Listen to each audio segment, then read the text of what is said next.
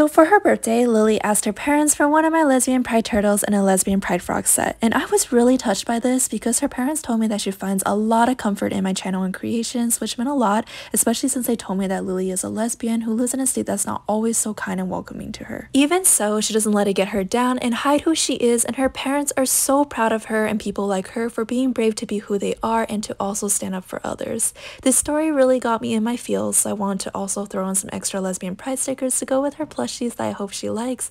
And if you see this, Lillie, I hope you continue to hold your head high and love and be proud of who you are. And happy birthday to you.